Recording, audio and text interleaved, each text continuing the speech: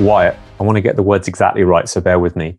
Okay. I think the first thing everyone wants to know is what's it like being Captain America?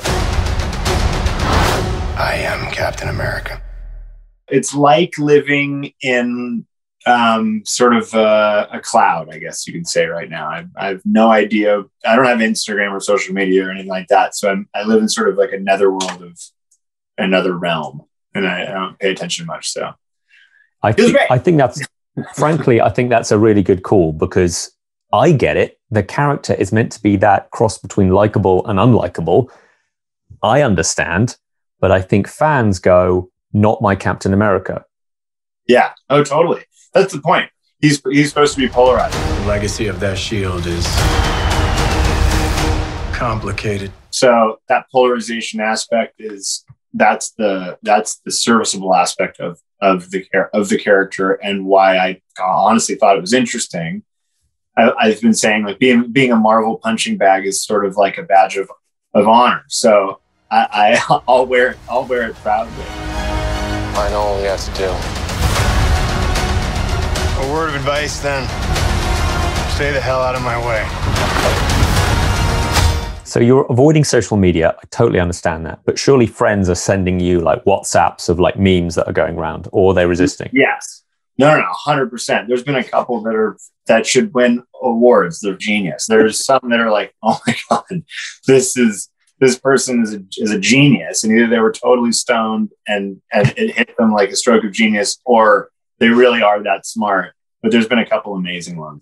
One I loved was Marvel consistently raising the bar of its VFX de-aging techniques, and Karl from Up wearing the mask, the cowl. That's the best. It's honestly maybe the best thing I've ever seen. It's when I showed my wife, and a friend of mine had sent me the photo where they do like a split screen of there's me and then there's the guy from Up. And it is, I can't describe to you. First of all, I love the movie Up. And if you don't cry in the first 20 minutes of Up, you have a problem with your soul. And so there was something about that where it's like, it's a huge compliment. I totally, and for whatever reason, literally, when they superimpose the mask on him, it's uncanny. Uncanny. People saying hashtag Walmart Captain America. And I'm like, okay. It's great. I get that. This world is ours. There's no going back. It doesn't have to be a war. It already is. Erin, so big question that a lot of people are wondering. How exactly do you go about smashing a flag? Oh my God. That's hard. I don't know. Kicking butt. Are you willing to go on record right now and say that it might involve putting it in a freezer for a decent amount of time first? Sure. Yeah. Because as soon as I heard it, I went, how do you do that exactly? Anyway, moving on. She's kicking ass on the top of 2 moving trucks. It's not a big deal. We can't lose this fight. Tell me, what is the trick to that? I know there's green screen. I know it's all safe, but what is going on there? The truck is probably about this high off the floor. So no, it's a little higher than that. But if I fell, it wouldn't have been a problem. And my stunt double, Hannah Scott, did all of the taller things. Yeah. And it does help when you're wearing an actual mask. Yeah. You can go, is it me? Is it my stunt double? I can pretend. I was trying to work out which parts were me and which weren't. And it's really difficult when there's a mask. I think I figured it out there. I did quite a bit. Hello, girl, kick your ass. I know you played the long game here. 11 years ago, you went up for the original Captain America. You must be so pleased the way it's turned out. Finally getting to this point, I kind of think I came to it in the right time in my career where it's like, I don't need to worry about it. You know, it's just, it comes and it goes, and other people, they take it on and they become the people who tell you what it is. I'm not. I'm just like a conduit. Get in. That's not happening.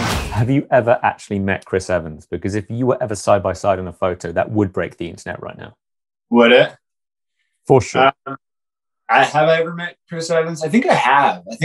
I don't think I've like shook his hand, met him, but I think I've walked by him somewhere and like made eye contact. And that doesn't count as that counts as like being a stalker. That doesn't count as meeting anybody. But I guess it would. You just got to wait till the end of the series, and then everybody will be like, "Oh, wow, love it, hate it." I don't know. They'll react, that's for sure. Yeah. Not until symbols are dead and replaced. You okay? I've got to ask you about this tweet, which I saw the other day, which is, and I'm going to read it for you. Can we talk about Erin Kellyman, who's been in Star Wars and Marvel and is only 22? It is popping off. Thousands and thousands of likes.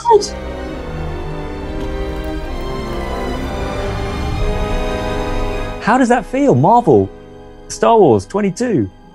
I don't know. I can't. I'm still trying to get my head around everything. It's not fully sunk in yet. I don't know when it's going to. I need a drink. Bring them inside.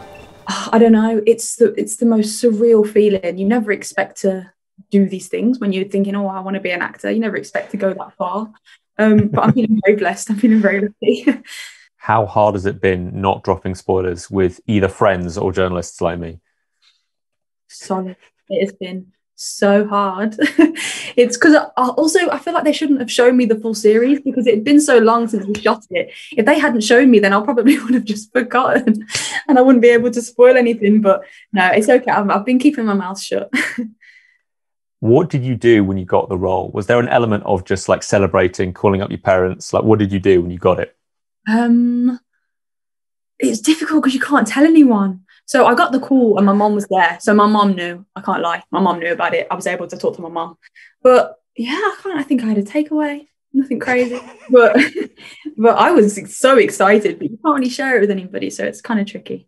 How difficult is it not to break or corpse or just laugh when you're surrounded by the likes of Anthony Mackie, Sebastian Stan? Because I get the impression they're trying to make each other laugh all the time. It's so hard, especially Anthony. I don't like how casual you're being. You're welcome. Like, he'll just go from joking around and doing crazy things and then boom, he's in it. And it's like, well, you've just hyped me up and now I can't get in it that fast and he's ready to go. So it's difficult, but we got there. We got there. Talk to Chris Evans about this, but how hard is it for you to act with a cowl on your head? Because you've got to really emote.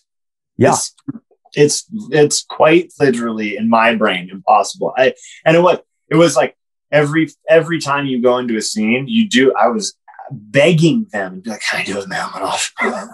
Please let me get my helmet off. All right, I'll do anything. I'll give back my salary to take my helmet off."